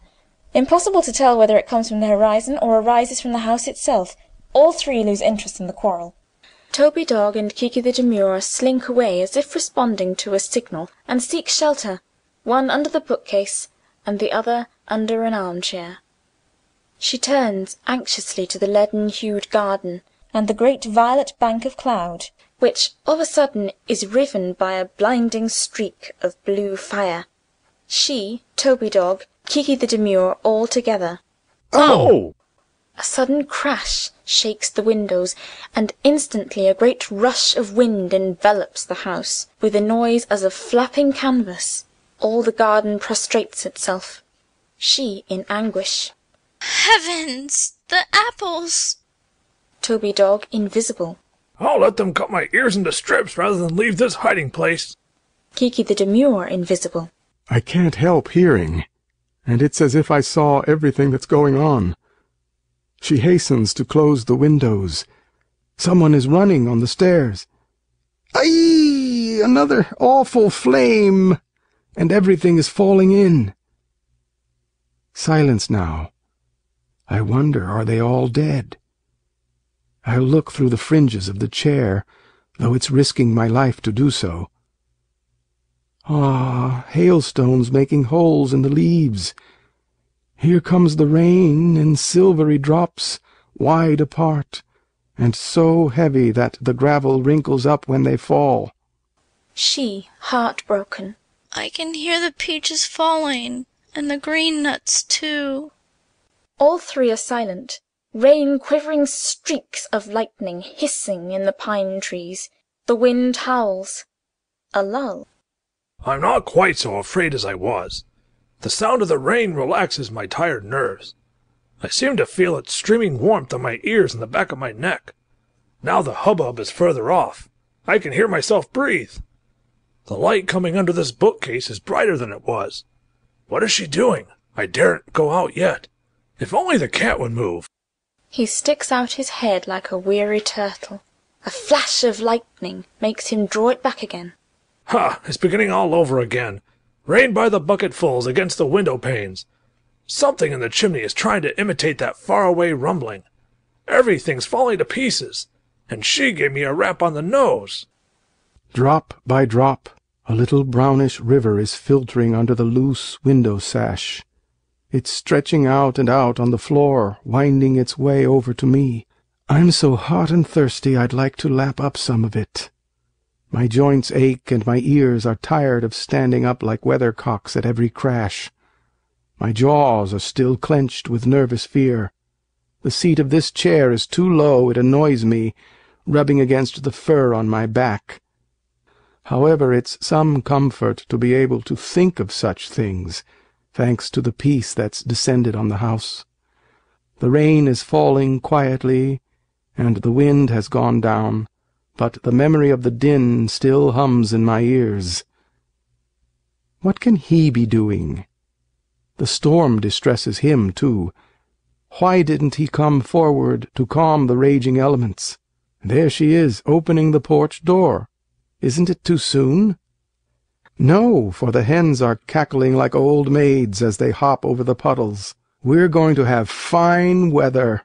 Oh, the adorable smell of wet leaves and earth refreshed. It's so new, so pure. I seem to breathe for the first time. He creeps stealthily to the porch. Toby-Dog suddenly. Oh, how good. That smells like a walk. Things change so quickly one hasn't time to think. She's opened the door? Let's run. He dashes out. Well, well, the garden has got back its own color again. A warmish vapor moistens my rough-grained nose. I'm filled with the desire to jump and run. The grass is reeking, shining wet. Horned snails are feeling around in the pink gravel with the tips of their eyes, and speckled black and white slugs embroider the wall with a silver ribbon. Oh, what a beautiful green and gold beastie running out there in the wet! Shall I catch it? Shall I scratch its metallic shell until it breaks with a little cracking sound? No, I'd rather stay near her. She's leaning against the door, taking deep breaths and smiling quietly to herself. I'm so happy. Something inside me feels grateful to the whole world. The light is beautiful, and I'm quite sure that there'll never, never be another storm. I shan't wait any longer. I'm going out. I'll find dry places between the puddles for my dainty paws to step on. An imperceptible thrill runs through the streaming garden, making the jewels hung all about tremble and sparkle. The slanting rays of the setting sun find their reflection in my eyes, which are spangled with green and gold. Down near the horizon, where the sky is still unsettled, a glittering sword leaps up and puts to flight the dark, fuming cloud-horses that have been galloping over our heads. Now the odor of the daturas rises and perfumes all the air, mingled with that of lemon leaves, bruised by the hail. The roses are crowned with midges. Oh, sudden springtime! An involuntary smile stretches the corners of my mouth. I'm going to play at tickling my nostrils with the point of a sweet-smelling blade of grass, carefully stretching my neck to avoid the falling drops. But I want him to follow and admire me.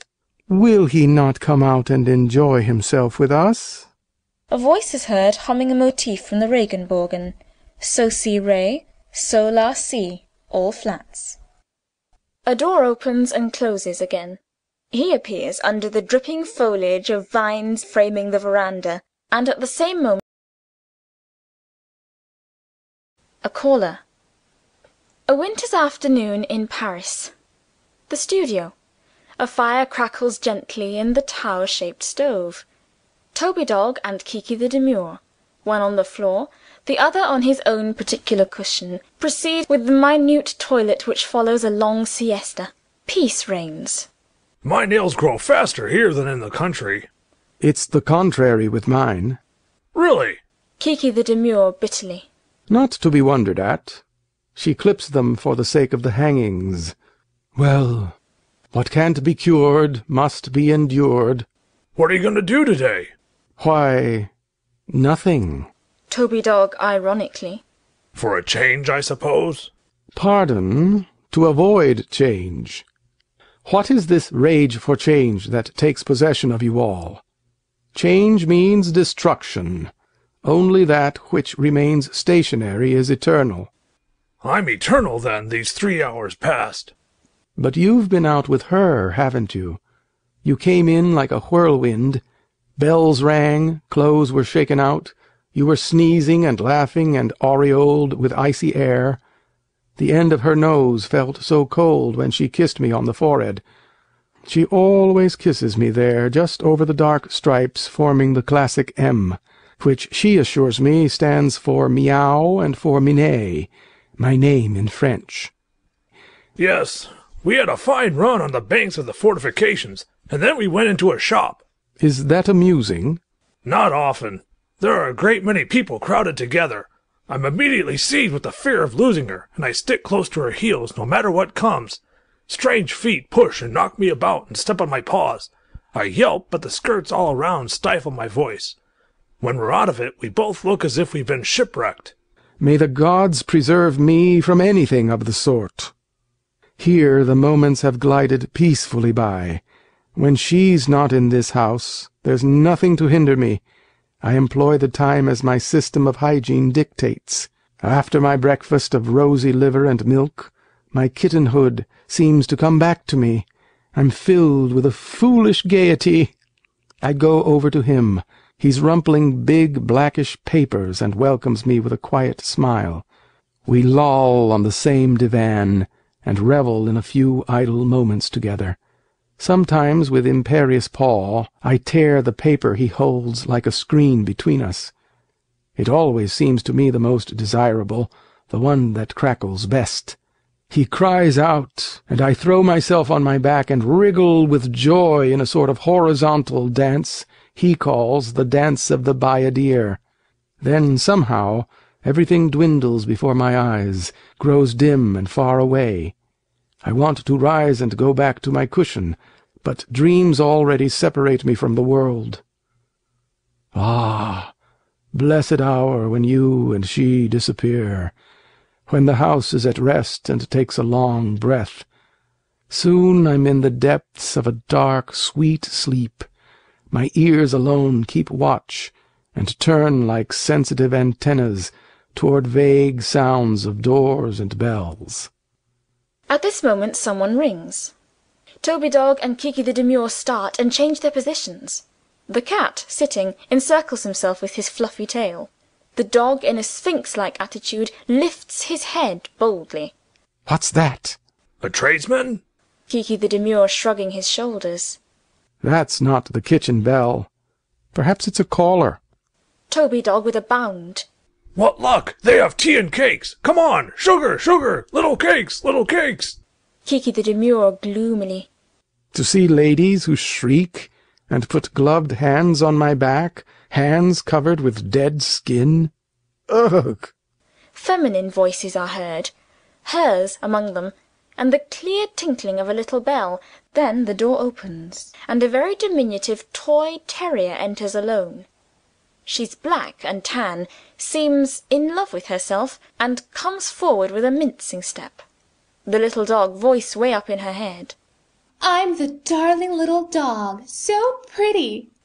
Toby is struck dumb with admiration and astonishment. Kiki, indignant, has jumped on top of the piano and remains an unseen and hostile spectator. The little dog, astonished at not hearing the chorus of admiration that everywhere greets her, is reciting. I'm the darling little dog, so pretty. I weigh only 1 pound, 11 ounces. My collar is gold. My ears of black satin, lined with shiny rubber. My nails are polished like the beaks of little birds. Catching sight of Toby-Dog. Oh! Someone. Silence. He's rather good looking. They ogle and strut. How tiny she is! Sir, don't come near me. Why not? I don't know. My mistress knows. She's not here. She stayed in the other room. How old are you? 11 months. Reciting. I'm 11 months old. At the dog show, my mother took first prize for beauty. I weigh only 1 pound, 11 ounces and... You've said that already. What makes you so little? Kiki-the-Demure from the piano. She's ugly and has an evil odor. Her paws are deformed, she can't stand still an instant, and this dog takes pains to make himself fascinating. The little dog, very coquettish and talkative. It's my lineage, of course. One can hold me in a muff. You've seen my collar? It's gold. And what's that hanging from it? My mother's medal, sir. I always wear it. I come from the Palais des Glaces, where I made quite a hit. Imagine! I wanted to bite a gentleman who was speaking to my mistress. How they laughed! She wriggles and chirps. Toby-Dog aside. What an odd creature. Is she really a dog? Sniffs. Yes, smells of rice powder, but it's a dog just the same. Aloud. Sit down a moment. It makes me quite dizzy to see you moving about so. Certainly. She lies down like a miniature greyhound, crossing her forepaws to show the slimness of her toes. You were here all alone? Toby-Dog looking toward the piano. Yes, no other dog. Why? There's a strange odor. The cat, doubtless. The cat? What's a cat? I've never seen one. Do they leave you in the room all alone? It happens so now and then. And you don't bark? I cry as soon as I'm left alone. I'm bored, afraid, feel sick, and chew up the cushions. And then you're whipped. The little dog insulted. What did you say? You're losing your senses, I imagine. Suddenly amiable again. That would be a pity. You have lovely eyes. Haven't I? They show well, don't they? They're large, and then they stick out. She says I have eyes like a lobster's, and sometimes she says, his beautiful seal's eyes, his frog-like eyes of gold. Who's she? Toby-Dog simple. She. I don't understand all you say, but I find you so very sympathetic. What are you doing this evening? Why, I dine. Naturally. I wanted to know whether they receive here this evening, or do you go out? No, I've been out already. Driving? Walking, of course. Why, of course. I hardly stir except in a carriage. Show me the underside of your paws. Horrors! One would say 'twas the stone they sharpened knives on. Look at mine. Satin on top, velvet underneath. I'd like to see you in the country on the cobblestones. I've been there, sir. I was in the country last summer, and there weren't any cobblestones. Then it wasn't the country. You don't know what country means. The little dog vexed. Indeed I do, sir. It's fine sand and velvety lawns that are swept every morning. It's a reclining chair on the grass, great, fresh, cushions of cretonne, foamy milk, naps in the shade, and charming little red apples to play with. Toby-Dog shaking his head. No, it's the road covered with white powder that makes the eyelids smart and the paws burn. The tough, shriveled, sweet-smelling grass where I scratch my nose and my gums. It's the fearful night, for I'm the only one to guard them, he and she. I lie in my basket, but the beating of my poor overdriven heart keeps me awake. I hear a dog crying to me from far off that the bad man has passed on the road. Is he coming in my direction? Will I be obliged in another minute, my eyes bloodshot and tongue dry as chalk, to throw myself upon him and devour his shadowy face? The little dog trembling and in ecstasy. Go on, go on! Oh, how frightened I am! Toby-Dog modestly. Don't be afraid. It has never happened. All that is the country, yes, and the interminable hill, and the shadow of the carriage, when thirst, hunger, heat, and fatigue render the soul submissive and hopeless. The little dog quite worked up. And then? Oh, nothing. One arrives at the house, after all, and the pail of dark water one drinks without taking breath. His tongue, she says, his big tongue is parted in the center like an iris petal, while sore eyelids and dusty lashes are splashed with cooling drops. The country is all that, and many things besides. Kiki-the-Demure on top of the piano musingly. All that, yes, and the habits of the year before that one finds again moulded to one's shape, like a cushion marked with the imprint of a long sleep. The long nights of freedom, when the lone owlet, with his sad little laugh, makes his way through the air as quietly as I do on the ground, and silvery grey rats cling to the vines, eating grapes and keeping their eyes on me at the same time. It's the sun-cure on the hot stone wall, from which I arise wan and shrunken, baked through and through, but svelte enough to make the youngest tomcat envious. Coming back to the present with a murderous look at the little dog. Death to you, ill-smelling beast, for having evoked these bygone joys. Aren't you going to disappear, that I may come down from this cold pedestal, where my paws are growing numb? Toby-Dog enthusiastically to the little dog. But let us forget all that. With you there, I can think of nothing but you. I feel that I love you. The little dog lowering her eyes. Do you mean really? Of course I do. So soon? We've already wasted a great deal of time. But we've been chatting. I've enjoyed it very much, and I fail to understand why the society of young dogs like you is forbidden me. Allow me to make love to you. What's that? I'll show you. First, I hold myself very erect, stiffen my legs, walk round you, barking low and melodiously. My tail wriggles, my ears... Don't come near me! I feel quite upset. Escaping. You unmannerly fellow! Kiki-the-Demure standing up. These preludes are indeed a sad parody on our wild love-making. Aloud, very angry. I should think... The little dog looks to see where the dreadful voice is coming from, and espies a strange striped monster with eyes afire, and eyebrows and whiskers bristling ferociously. She dashes towards the door, crying, Help! Help! There's a tiger on the piano! And falls into the arms of her mistress, who has come upon the scene, and proceeds to console her with great volubility. Fifi! My Suzette, my darling! There, goo, goo, goo, goo! You poor helpless little doggy! What did they do to her? Oh! Was it the naughty Bow-wow? Etc., etc. End of Barks and Purrs by Colette-Willy, translated by Mary